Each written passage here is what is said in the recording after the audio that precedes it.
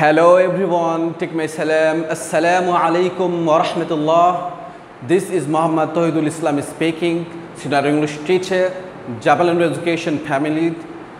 Today I want to share with you how to make a tense in 48 sentences. This time I am going to present with you another important part of making tense.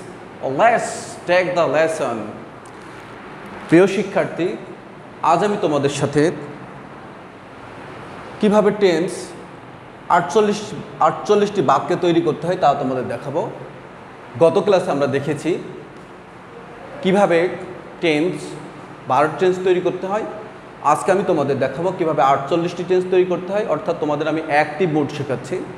পরের ক্লাসে আমি তোমাদের দেখাবো কিভাবে passive mood তৈরি করতে হয়, অর্থাৎ আমাদের টার্গেট ভয়েস করানো, অ্যাক্টিভের পরে প্যাসিভে যাব। আমরা সেন্টেন্স করেছি, আমরা সেন্টেন্সের ভয়েসের মধ্যে যাব। আমি সরাসরি ক্লাসের মধ্যে চলে যাচ্ছি। দেখো, সিম্পল প্রেজেন্ট তোমাদের একটা জিনিস বলে নিই, প্রত্যেকটি সেন্টেন্স 4 ধরনের হয়ে থাকে। যেমন অ্যাফার্মেটিভ,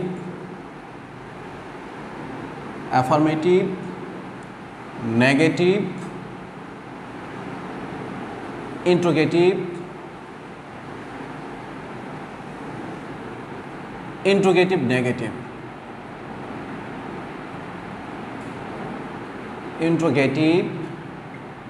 নেগেটিভ, খেয়াল করো, প্রত্যেকটি বাক্য, বিশেষ করে টেন্স আমরা জানি 3 প্রকার: প্রেজেন্ট, পাস্ট, ফিউচার।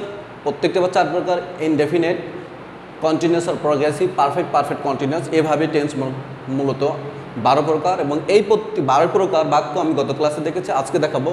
প্রত্যেকটাই 12 প্রকার বাক্য আবার 4 প্রকার হবে, অর্থাৎ অ্যাফার্মেটিভ হবে, নেগেটিভ হবে, ওই বাক্যের ইন্ট্রোগেটিভ বা কোশ্চেন বাক্য হবে, এবং তার ইন্ট্রোগেটিভ নেগেটিভ হবে। অর্থাৎ সব মিলে মূলত হিসেবটি এরকম: টেন্স প্রধানত 3 প্রকার, প্রত্যেকটি টেন্স 4 প্রকার হয়ে থাকে, প্রত্যেকটি বাক্য আবার 4 প্রকার হবে।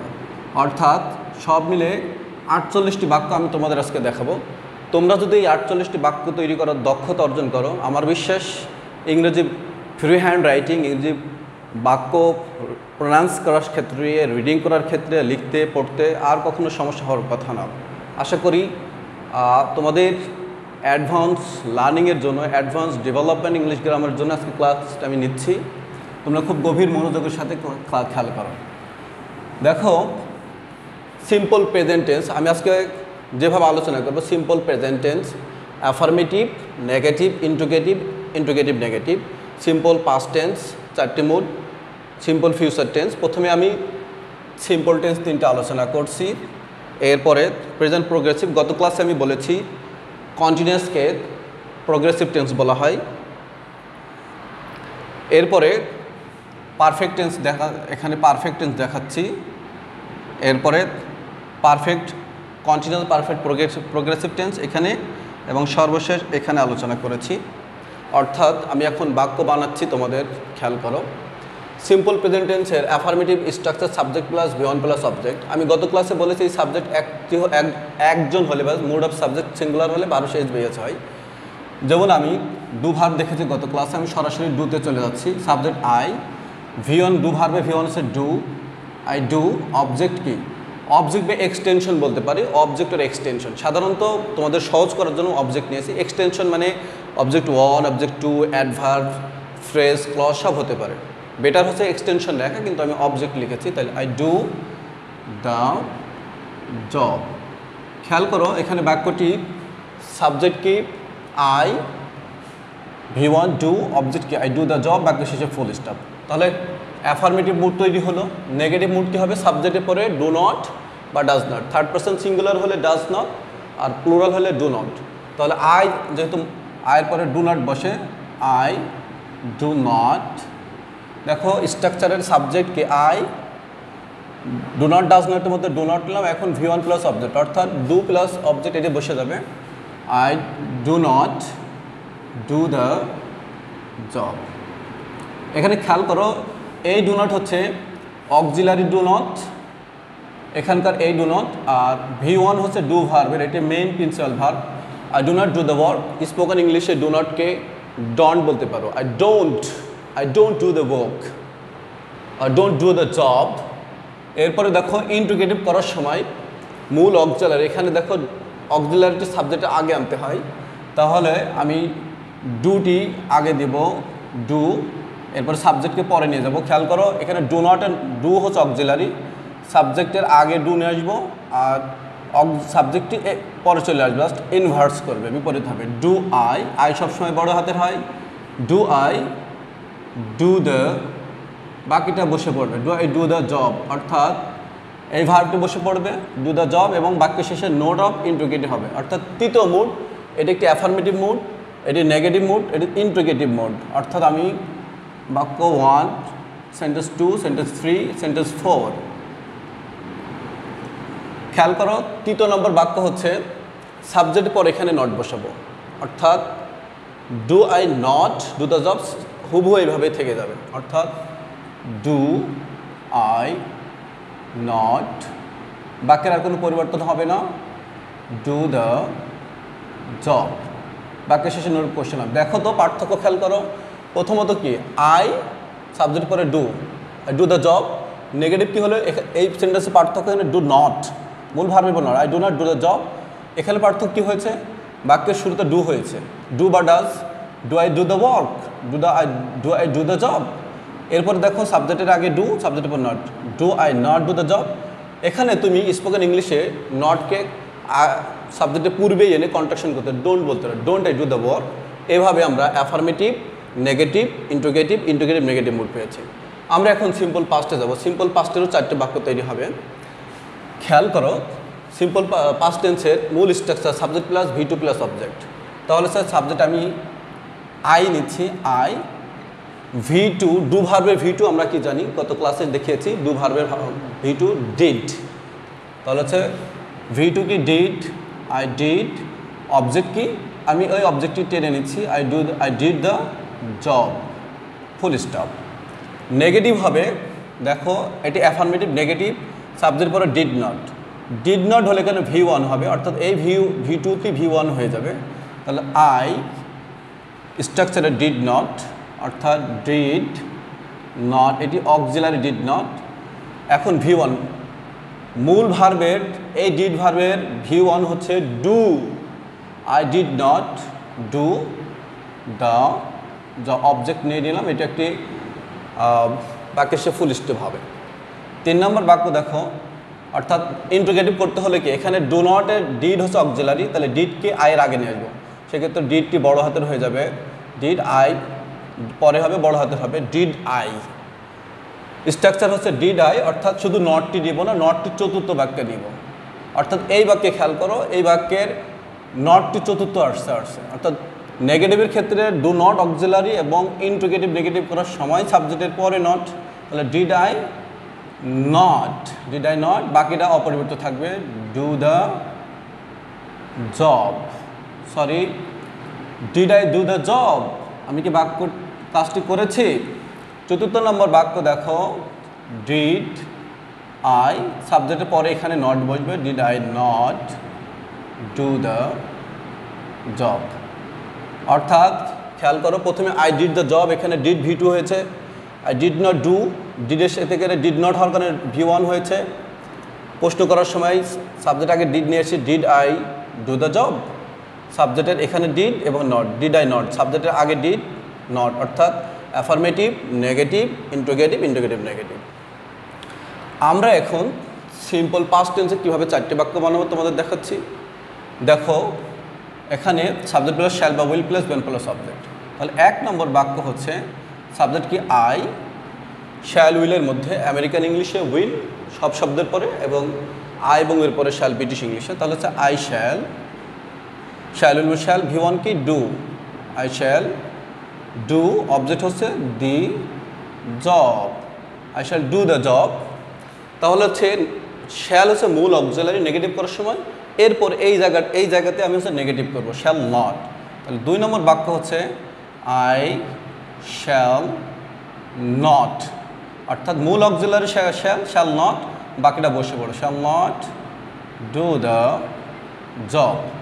এখন প্রশ্ন করব, দেখো যেহেতু আমি নেগেটিভ করার সময় আমার অক্সিলারি রয়েছে শ্যাল, শ্যালকে সাবজেক্ট আগে আনবো, সাবজেক্টকে শ্যালের পরে দেবো, বাক্য শেষে নোট অফ কোশ্চেন দেবো, তাহলে বাক্যটি হয়ে যাবে। 3 নম্বর বাক্য খেয়াল করো, শ্যাল আই, অর্থাৎ এই শ্যালকে আয়ের জায়গায় দিলাম, আইকে শ্যালের জায়গায় দিলাম, ইনভার্স উল্টে দিলাম। শ্যাল আই ইন্ট্রোগেটিভের সময় নট হবে না, ইন্ট্রোগেটিভ নেগেটিভ, চতুর্থ বাক্যে নট হবে, তাহলে shall I do the job, বাক্য শেষে নোট অফ কোশ্চেন। অর্থাৎ প্রশ্ন করার সময় অক্সিলারি শুরুতে এনেছি, shall I do the job. চতুর্থ নম্বর বাক্য দেখো, এই সাবজেক্টের পরে এখানে নট হবে, অর্থাৎ অক্সিলারি আগে আসবে প্রশ্ন করার কারণে এবং নেগেটিভ হওয়ার কারণে নট পরে হবে, তাহলে কী হবে দেখো, shall I not do the job, shall I not do the job, আমি কি কাজটি করব না। অর্থাৎ এ হচ্ছে অ্যাফার্মেটিভ, বি হচ্ছে নেগেটিভ, সি হচ্ছে ইন্ট্রোগেটিভ, ডি হচ্ছে ইন্ট্রোগেটিভ নেগেটিভ। ইন্ট্রোগেটিভ নেগেটিভ সময় অবশ্যই মনে রাখতে হবে সাবজেক্টে অক্সিলারি, সাবজেক্টের পরে নট। তবে এই অক্সিলারি এবং নটকে কন্ট্রাকশন করে একসাথে বলা যায় shunt, won't. Shunt I do the job, won't I do the job, both sentence R right. এখন আমরা প্রেজেন্ট প্রোগ্রেসিভ টেন্স, তোমাদের গত ক্লাসে আমি বলেছি ইংরেজি গ্রামারগুলো, যে English version গ্রামারগুলোতে continuous টেন্সকে progressive tense বলা হয়। আমি তোমাদের অ্যাডভান্স ফার্স্ট ওয়ার্ল্ড বা ইংলিশ লেভেলগুলো যেগুলো শেখানো সেভাবে শেখাচ্ছি। প্রেজেন্ট প্রোগ্রেসিভ টেন্স খেয়াল করে স্ট্রাকচার, সাবজেক্ট প্লাস এম ইজার মধ্যে একটি, ভার্বের প্রেজেন্ট আইএনজি প্লাস অবজেক্ট। তাহলে আমরা বাক্যটি যদি তৈরি করি তাহলে দেখো, এ নাম্বার কী হবে, সাবজেক্ট হচ্ছে আই, এম ইজারের মধ্যে কী হবে, আই এম, V1 কি ডুর সাথে আইএনজি করো, doing, I am doing, object কি the job, I am doing the job, বাক্য শেষে ফুল স্টপ দাও, I am doing the job.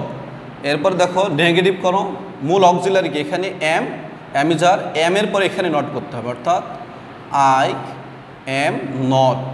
খেয়াল করো আমি এখানে নট করলাম, আই এম নট, বাকি সেন্টেন্সটি আর পরিবর্তন হবে না, I am not doing the job, বাক্য শেষে ফুল স্টপ। এখন খেয়াল করো ইন্ট্রোগেটিভ করার সময় আমি 2 নম্বর বাক্যের হেল্প নেব, শুধু আমি নট নিব না, অর্থাৎ এই এমটি আমি আয়ের জায়গায় দেবো, আইকে এম এর জায়গায় দিব, সেক্ষেত্রে এম বড় হাতের হয়ে যাবে আর আই বড় হাতে সবসময় থাকে, বাক্যের সাথে নোট কোশ্চেন দেবো। 3 নম্বর বাক্য দেখো, তাহলে আমি এম বাক্যের শুরুতে নিয়ে আসলাম, এম সামনে দিলাম, শুরুতে স্থাপন করলাম, আইকে পরে বসাচ্ছি, এম আই, নট আমি দিব না ইন্ট্রোগেটিভ হওয়ার কারণে, তাহলে ডুইং দ্য জব আমি নিব, M I doing the job, বাক্যের শেষে ইন্ট্রোগেটিভ হওয়ার কারণে নোট অফ কোশ্চেন দিতে হবে।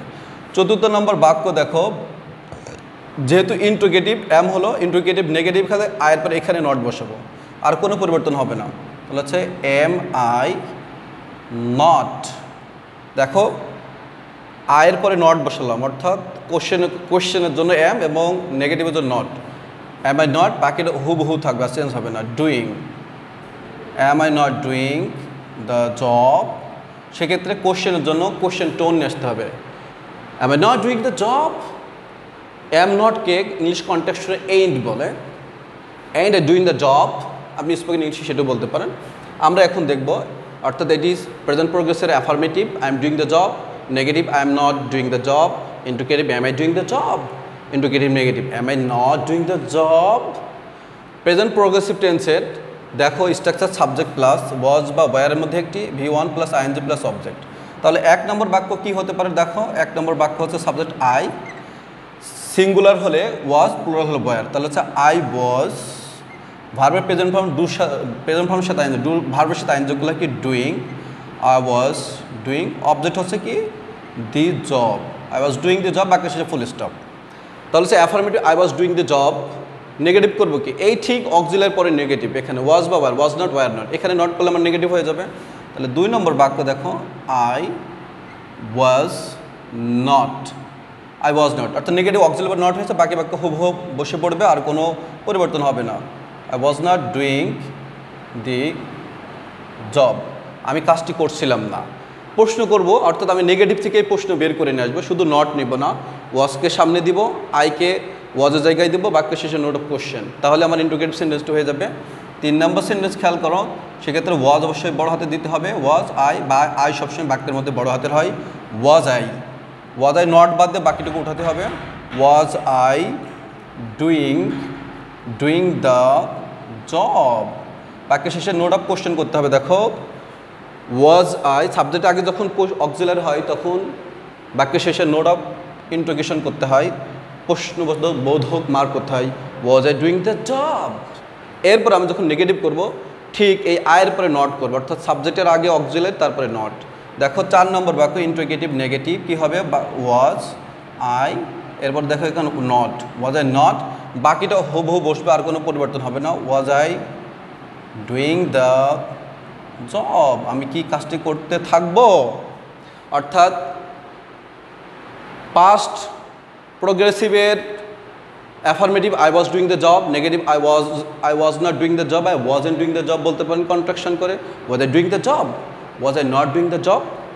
এরপরে খেয়াল করো ফিউচার প্রোগ্রেসিভ আর ফিউচার কন্টিনিউয়াস টেন্সের affirmative স্ট্রাকচারকে subject plus shall be বা will be plus V1 plus ING plus object. দেখো আমি আগে বলেছি আমেরিকান ইংলিশে প্রত্যেকটি শব্দের পরে উইল, ব্রিটিশ শব্দের আই এবং উইল পরে শ্যাল। তাহলে দেখো সাবজেক্ট কি নিচ্ছে, 1 নম্বর অ্যাফার্মেটিভ বাক্য আই, শ্যাল বি উইল বির মধ্যে shall be, I shall be, বা আপনি আমেরিকান ইংলিশ অনুযায়ী উইল বি বলতে পারেন, there is no difference, no wrong. I shall be ভার্বের প্রেজেন্ট ফর্মের সাথে আই, অর্থাৎ do doing, I shall be doing, object কি the job, I shall be doing the job. দেখো I shall be doing the job affirmative mood. Negative কি, মূল auxiliary কিন্তু shall, not be, B কিন্তু আমার হচ্ছে সেকেন্ড অক্সিলারি, তাহলে আমি শ্যালের উপরে নট করবো। এটি খেয়াল রাখতে হবে, বাক্যের যখন মেইন অক্সিলারি হবে নেগেটিভের সময় মেইন অক্সিলারির উপরে নট করব। বি ভার্বের ক্ষেত্রে দেখো আই শ্যাল নট বি, দেখো আমি মেইন অক্সিলারি শ্যালের উপরে নট করেছি। শ্যাল নটকে কন্ট্রাকশন করে সংক্ষিপ্ত আকারে শান্ট ব্যবহার করা যায়, আর shunt be doing the job, আমি কাজটি করতে থাকবো না, ডুইং দ্য জব। এরপরে খেয়াল করো আমি বি নাম্বার নেগেটিভ থেকে আমি ইন্ট্রোগেটিভ বাক্য বের করে নিয়ে আসবো। কীভাবে, আমি শুধু নেগেটিভ নটটি নিব না, এই শ্যালকে আমি সাবজেক্টের অংশে দিব, সাবজেক্ট আইকে শ্যালের পরে দেবো, বাক্যের শেষে নোট কোশ্চেন দেবো, তাহলে বাক্যটা হয়ে যাবে। সি নাম্বার দেখো আমি শ্যালকে সামনে নিয়ে আসলাম, শ্যাল আইকে এখানে দিলাম, শ্যাল আই, আমি নট নিব না কারণ আমি একটি নেগেটিভ বানাচ্ছি। 4 নম্বর বাক্যে আমি আয়ের পরে নট দেবো, shall I be doing the job, shall I be doing the job. বাক্যের শেষে অবশ্যই নোট অফ কোশ্চেন দিতে হবে। দেখো 4 নম্বর বাক্য কী হবে, শুধু আয়ের পরে নট হবে, অর্থাৎ আমি শ্যাল আই নট, তাহলে হচ্ছে শ্যাল আই নট, পার্থক্য কোথায়, আয়ের পরে নোট করলাম 4 বাক্যে, সাবজেক্টের আগে অক্সিলারি তারপরে নট, শ্যাল আই নট, সংক্ষিপ্ত আকারে দুটোকে একসাথে শান্ট করা যায়, শ্যাল আই নট বি, আর কোনো পরিবর্তন হবে না, আগের মতোই থাকবেন interrogative, shall I not be doing the job, বাক্যের শেষে নোট কোশ্চেন। অর্থাৎ ফিউচার প্রোগ্রেসিভের ক্ষেত্রে আমরা 4টি বাক্য বানিয়ে দেখালাম। I shall be doing the job, মূল অক্সিলারি শ্যাল নটের পরে কী হবে, I shall not doing the job, shall I doing the job, shall I not doing the job. আমরা এখন তোমাদের নিয়ে যাচ্ছি প্রেজেন্ট পারফেক্ট টেন্স কীভাবে তৈরি করব। দেখো এখানে স্ট্রাকচার দাও, সাবজেক্ট প্লাস হ্যাভ বা has plus V3 plus object. এখানে একটি কথা বলে নিই, হ্যাভ বা হ্যাজ থাকলে সেটি প্রেজেন্ট পারফেক্ট টেন্স নয়, সেক্ষেত্রে অবশ্যই তারপরে একটি প্রিন্সিপাল ভার্ব থাকতে হবে, যার পাস্ট পার্টিসিপল ফর্ম থাকতে হবে। দেখো আমরা এই একই বাক্য বানাচ্ছি, সাবজেক্ট আই, আয়ের পরে হ্যাভ বসে, সিঙ্গুলার ক্ষেত্রে হ্যাজ বসে, আই হ্যাভ, ডু ভার্বের V3 কি, do did done, I have done, object হচ্ছে দি জব, বাক্যের শেষে ফুল স্টপ করো, অ্যাসার্টিভ প্রথম অ্যাফার্মেটিভ নেগেটিভ ফুল স্টপ হয়, I have done the job. এখানে মেইন অক্সিলারি হচ্ছে হ্যাভ, তাহলে নেগেটিভটা হবে ঠিক এই জায়গায়, not, have not R has not. তাহলে আমি যখন নেগেটিভ বানাচ্ছি তখন হবে কি, আই হ্যাভ নটকে সংক্ষেপে কন্ট্রাকশন করে হ্যাভেন্ট বলা যায়, I haven't done the job, I have not, বাকি অংশ কোনো পরিবর্তন হবে না, I haven't done the job, বাকি শেষে ফুল স্টপ হবে, অর্থাৎ অ্যাফার্মেটিভ নেগেটিভ দুটো অংশই ফুল স্টপ হবে। এখন আমি ইন্ট্রোগেটিভ বানাতে হলে আমি বারবার বলছি, আমি বি নেগেটিভ থেকে আমি ইন্ট্রোগেটিভ বাক্য বের করে নিয়ে আসবো, শুধু নট নিব না, হ্যাভকে সাবজেক্টের আগে দিব আয়ের জায়গায়, আইকে হ্যাভের জায়গায় দেবো, বাক্যের শেষে নোট অফ কোশ্চেন ফুল স্টপের পরিবর্তে, তাহলে আমি 3 নম্বর বাক্য পেয়ে যাব।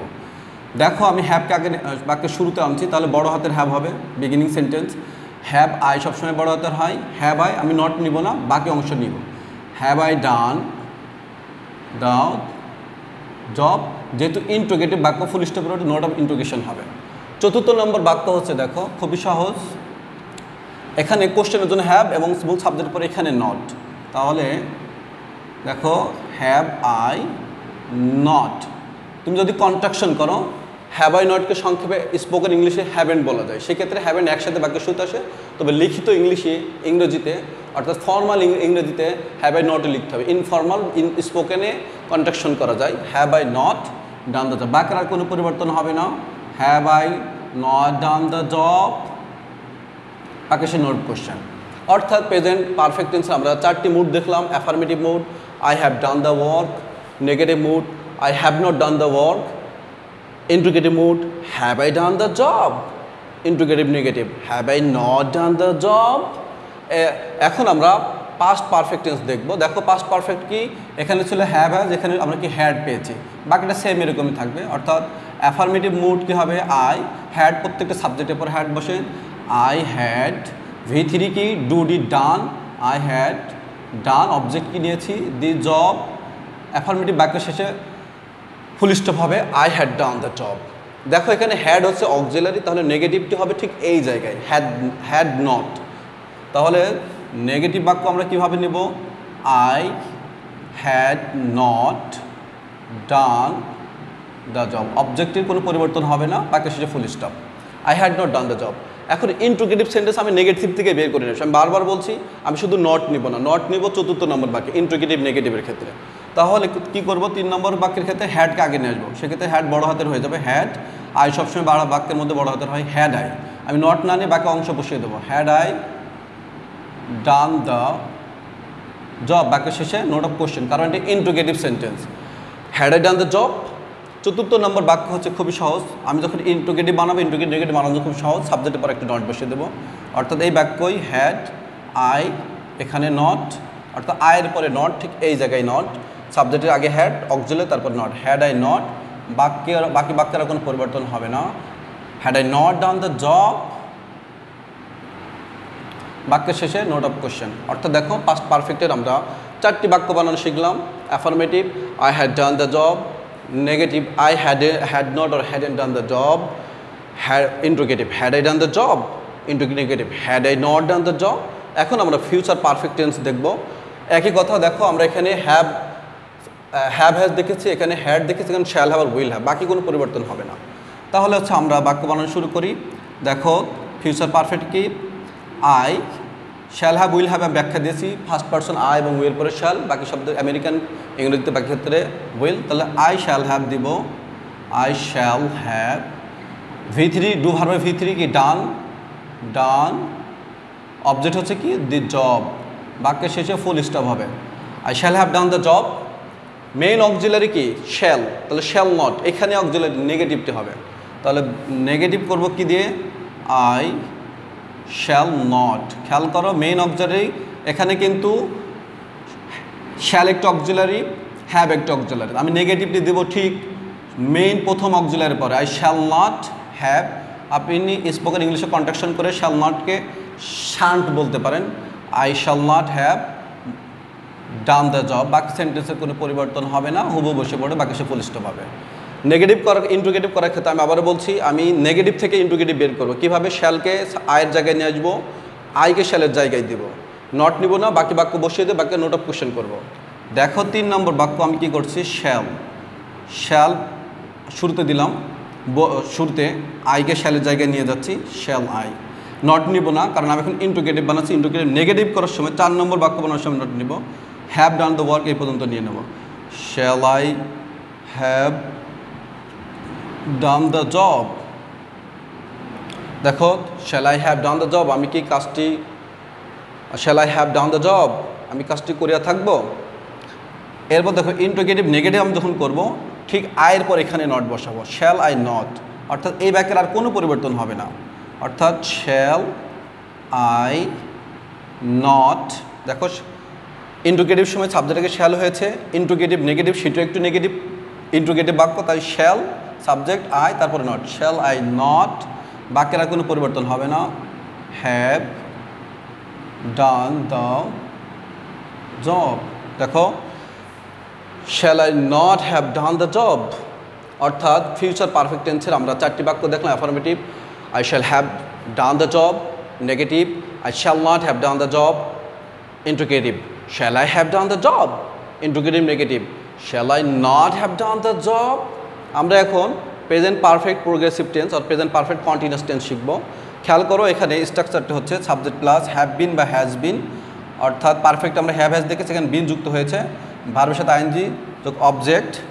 এখানে স্ট্রাকচারটি হচ্ছে সিন্স বা ফর প্লাস টাইম। দেখো সাবজেক্ট কি এখানে একটা জিনিস বলে নিন, ভলিউম ব্যাপ্তি, সময়ের ব্যাপ্তি বা ভলিউম বোঝালে ফর, হতে থেকে বা পয়েন্ট বোঝালে সিন্স, স্পেসিফিক সুনির্দিষ্ট টাইম হলে সিন্স, ধরে যাবত হলে for.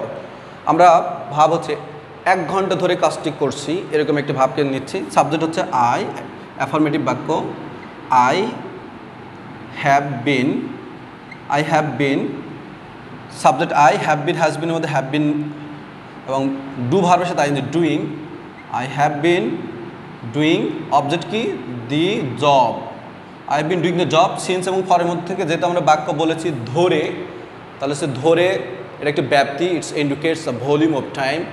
Here's I select for, 1 ঘন্টার ইংরেজি অ্যান আওয়ার, বাকি সে ফুল স্টপ। দেখো I have been doing the job for an hour, এখানে অক্সিলারি কয়টি হয়ে গেছে দেখো, আই হ্যাভ বিন, হ্যাভ একটি বিন, তাহলে নেগেটিভ কোথায় হবে, মেইন অক্সিলারি হ্যাভ নটের পরে হবে। তাহলে নেগেটিভটি আমরা কিভাবে করব, আই হ্যাভ নট বিন, বাক্যের আর কোনো পরিবর্তন হবে না, শুধু হচ্ছে হ্যাভের পরে নট বসালে বাক্যটা ঠিক থাকবে। I have not been doing the job for an hour, অর্থাৎ আমি 1 ঘন্টা ধরে কাজটি করছে না। এখন আমি কোশ্চেন করবো, ইন্টারোগেটিভ কীভাবে করব, দেখো এখানে হ্যাভ নট বিন, এখানে হ্যাভ নট বিন, 3টে অপশন। আমি প্রথমে বলেছি ইন্টারোগেটিভ করতে হলে মূল অক্সিলারিকে পিক করতে হবে, তুলতে হবে, হ্যাভকে সামনে আনতে হবে। তাহলে আমরা হ্যাভকে সামনে বসালে কি হয়, হ্যাভ সাবজেক্টকে হ্যাভের পরে নিয়ে যাও, হ্যাভ আই, তাহলে বাকি অংশ কোনো পরিবর্তন হবে না, অর্থাৎ have I not been doing the job for an hour. অর্থাৎ খেয়াল করো, অর্থাৎ সরি এখানে নট হবে না ইন্টারোগেটিভ ক্ষেত্রে। চতুর্থ দেখো have I been doing the job, চতুর্থ নম্বর বাক্য দেখো শুধু আয়ের পরে নট হবে, হ্যাভ আই নট, অর্থাৎ সবসময় চতুর্থ বাক্য ইন্টারোগেটিভ নেগেটিভ সময় সাবজেক্টের আগে অক্সিলারি, সাবজেক্টের পরে not, have I not been doing the job, আর কোনো পরিবর্তন হবে না, হুবহু নিয়ে নিব বাক্যটি, doing the job for an hour. অর্থাৎ দেখো আমরা প্রেজেন্ট পারফেক্ট প্রোগ্রেসিভের 4টি বাক্য শিখলাম। Affirmative, I have been doing the job for an hour. Negative, I have not been doing the job for an hour. Interrogative, have I been doing the job for an hour. Interrogative negative, have I not been doing the job for an hour. অর্থাৎ তুমি যখন সেই দুটি বাক্য বলবে যে তুই interrogative tone করতে হবে, have I been doing the job, interrogative নেগেটিভের সময় টোন করতে হবে কোশ্চেনের, have I not been doing the job. এবার খেয়াল করো পাস্ট পারফেক্ট প্রোগ্রেসিভ কীভাবে করতে হয়, অর্থাৎ এখানে হ্যাভ বিন হ্যাজ বিন, এখানে শুধু হ্যাড বিন, বাকি স্ট্রাকচারের কোনো পরিবর্তন নেই। আমি বাক্যটি তৈরি করে দিচ্ছি, দেখো একই বাক্য, I had been doing, V1 এর সাথে আইএনজি গেলে doing the job, I had been doing the job for an hour, অর্থাৎ I had been doing the job for আমি 1 ঘন্টা ধরে কাজটি করতেছিলাম ইন দ্য পাস্ট টাইমে। নেগেটিভ হবে কি, হ্যাডের পরে not, I had not. Negative কী হবে দেখো, I had not been doing the job for an hour, 1 ঘন্টা কাজটি করতেছিলাম না। কোশ্চেন কীভাবে করব, দেখো হ্যাড নট বিন, এখানে আমি আগে বলেছি হ্যাডকে পিক করতে হবে, সাবজেক্টের অংশে দিতে হবে, সাবজেক্টকে হ্যাডের পর দিতে হবে, বাক্যের নট নিব না, বাকি অংশে নোট অফ কোশ্চেন দেব। তাহলে দেখো ইন্টারোগেটিভ বাক্য কী হয়, বাক্যের হ্যাড বড় হাতের হয়ে যাবে, হ্যাড আই, নট নিব না কেন, এটা একটি ইন্টারোগেটিভ সেন্টেন্স। যখন ইন্টারোগেটিভ নেগেটিভ হবে 4 নম্বর মুড, তখন আমি নটটি নেব, 3 নম্বরে আমি নিব না। Had I been doing the job for an hour. যেহেতু কোশ্চেন, বাক্য শেষে কোশ্চেন মার্ক দিতে হবে, নাহলে বাক্যটা ভুল হয়ে যাবে। 4th নম্বর বাক্য খেয়াল করো, সাবজেক্টের পরে নট, হ্যাড আই নট, অর্থাৎ নেগেটিভের যে হ্যাড নট ছিল এই নটটা এখন চলে আসবে। অর্থাৎ ডি নম্বর বাক্য হ্যাড আই নট, অর্থাৎ সাবজেক্টে ইন্ট্রোগেটিভ নেগেটিভ মানে সেটা একটা প্রশ্ন এবং একসাথে নেগেটিভ, সাবজেক্টের আগে অক্সিলারি তারপরে not. Had I not been doing the job for an hour.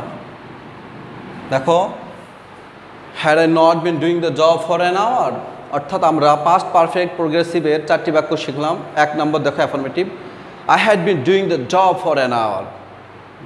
B negative, I had not been doing the job for an hour. Interrogative, had I been doing the job for an hour? Question করতে হবে, had I been doing the job for an hour? Interrogative negative, had I not been doing the job for an hour? অর্থাৎ আপনার spoken ইংলিশের মধ্যে আপনি যখন লিখবেন তখন তো টোন প্রকাশ করার সুযোগ নেই, কিন্তু যখন কথা বলবেন, স্পিকিং করবেন, তখন কথার মধ্যে টোন নিয়ে আসবেন। এখন দেখো প্রিয় শিক্ষার্থী, আমরা আমাদের হাতের সর্বশেষ ফিউচার পারফেক্ট প্রোগ্রেসিভ রয়েছে। আমি এখানে তোমাদের একটি উদাহরণ দিচ্ছি, আমার এখানে বোর্ডে জায়গা হচ্ছে না, আমি একটা বাক্য দিয়ে বাকিটা 3টে বলে দিচ্ছি। দেখো এখানে শুধু হ্যাভ বিন, হ্যাড বিন, এখানে shall have been, will have been. আমি একটি বাক্য লিখে দিচ্ছি, আই শ্যাল হ্যাভ বিন, অর্থাৎ সাবজেক্ট পরে shall have been O will have been. যেহেতু American English will have been দিলেও ভুল হয় না, রাইট হয়। I shall have been, verb continuous কি doing the job for an hour, অর্থাৎ নেগেটিভ কীভাবে করব, আমি শ্যালে পরে not Dev. I shall not have doing the job for an hour। Integrative কীভাবে করবো, শ্যালকে আগে নিয়ে আসবো আর আইকে শ্যালের জায়গায় দেবো। Shall I have been doing the job for an hour? R integrative negative করার সময় শ্যালকে আয়ের আগে এবং আয়ের পরে not. Shall I not have been doing the job for an hour? অর্থাৎ প্রিয় শিক্ষার্থী, আমি তোমাদের একটি জিনিস চেষ্টা করে যাচ্ছি, তোমরা ইংরেজির বেসিকটা শেখো। অর্থাৎ একবার যদি তোমরা ইংরেজির বেসিকটা ধরতে পারো, আর ইংরেজি বেসিকের মধ্যে টেন্স হচ্ছে দি foundation and basement. If you have the foundation and basement, you will be able to build up the high scale buildings. অর্থাৎ আপনার যদি ফাউন্ডেশনটি শক্তিশালী হয়, আকাশচুম্বী আপনি ভবন তুলতে পারবেন। অর্থাৎ আজকে দেখো আমি তোমাদের শেষ করে দিচ্ছি। আমরা আজকে টেন্সের 48টি বাক্য বানিয়ে দেখেছি। আমি যখন থেকে শিখেছি বাচ্চাদের শেখানোর চেষ্টা করি। প্রথমত টেন্স 3 প্রকার, প্রেজেন্ট, পাস্ট, ফিউচার। এই প্রত্যেকটি টেন্স আবার 4 প্রকার, indefinite, continuous progressive, perfect progressive, perfect continuous. তাহলে 3 আর 4 12, আর এই 12 প্রকার বাক্য আবার 4 মোডে হয়, অ্যাফার্মেটিভ, নেগেটিভ, ইন্ট্রোগেটিভ, নেগেটিভ, সব মিলে বাক্য হয় 48টি। এই 48টি বাক্য তুমি যদি বানাতে পারো, তাহলে ইংরেজি ফ্রি হ্যান্ড নিয়ে তোমার কখনোই টেনশন থাকবে না। কেমন? অর্থাৎ তোমরা এইভাবে চর্চা করো। আমি একবার তোমাদের বলে দিচ্ছি। সিম্পল প্রেজেন্ট টেন্সের 4টি বাক্য, I do the work, I do not do the work, do I do the work, do I not do the work. Simple past, I did the work, I did not do the work, did I do the work, did I not do the work. Simple ফিউচারে, I shall do the job, I shall not do the job, shall I do the job, shall I not do the job. Present progressive, present continuous, I am doing the job, I am not doing the job, am I doing the job, am I not doing the job. Past progressive tense, I was doing the job, I was not doing the job, was I doing the job, was I not doing the job. Future progressive tense বা future continuous tense, I shall be doing the job, I shall not be doing the job, shall I be doing the job, shall I not be doing the job. Present perfect tense 4টি, I have done the work, I have not done the work, have I done the work, have I not done the work. Past perfect tense, I had done the work, I had not done the work, had I done the work, had I not done the work. Future perfect tense, I shall have done the work, I shall not have done the job, shall I have done the job, shall I not have done the job. Present perfect progressive, বাক্য present perfect continuous. I have been doing the job for an hour. I have not been doing the job for an hour. Have I been doing the job for an hour? Have I not been doing the job for an hour? Past perfect progressive or past perfect continuous tense. I had been doing the job for an hour. I had not been doing the job for an hour. Had I been doing the job for an hour? Had I not been doing the job for an hour? সর্বশেষ future perfect প্রোগ্রেসিভের একটি বাক্য লিখেছি। I shall have been doing the job for an hour. I shall এর পরে not. I shall not have doing the job for an hour. Shall কে আগে নিয়ে আসো। Shall I have been doing the job for an hour? চতুর্থ নম্বর আয়ের আগে shall আয়ের পরে not. Shall I not have been doing the job for an hour? Dear my students, if you want to get an excellent mark, means 95 out of 100, you have to work hard. If you, they're saying practice makes a man perfect, practice make a student an excellent. The more you practice, there will be more probability for being an excellent student. I hope you will practice more and try your best to have a good control or good command over tense making, especially making 48 sentence. Stay tuned with us. I'll see you next. Allah Hafiz.